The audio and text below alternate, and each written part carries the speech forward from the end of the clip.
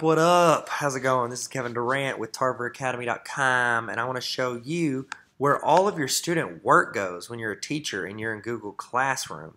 What? Okay, so I'm the teacher of Google Training 5. Okay, so I've got some students. They've submitted, a couple of them submitted assignments, etc. You want to know a quick way to get to your students' assignments. Okay, well, it's going to organize it automatically in your Google Drive in a folder. And guess what? Those folders are right here from the front page. Check it. Click this folder. It's going to take me into my drive, and it's going to take me into that Google Training 5. And it's going to have folders that it's automatically creating for every assignment I'm making. This is awesome, right? So, do not edit these. These are my templates that are created out of what I'm doing. Okay, so it's creating it that I made this template so the ones I did make I could keep organized. These are all the assignments where people are submitting their lessons. This is where the first student submitted his lesson, points, lines, and planes.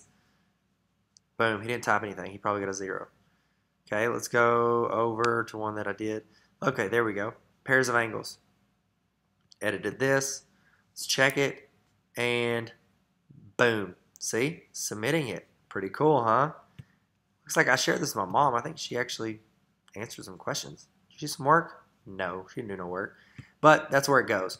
I'll show you another place that it shows up. If you're in your classroom, this is just a quick way to get to. You could always go in your drive and find it, but you go to About, and then it's got all your like class description, the room number, etc. You can view your calendar in Classroom, open in Google Calendar, or Google Drive folder. Boom. It's going to open it right up. Now, it's going to open up straight up into that folder with all that stuff. If you want, if you're just in your drive chilling, you're like, where's all my stuff? Click on Classroom, and then it's going to have all of your classes that you have. And that's it. That's where all of your student work goes. Pretty much all your templates and your student work goes. So that's pretty cool. Please subscribe. Kevin Durant. Bye.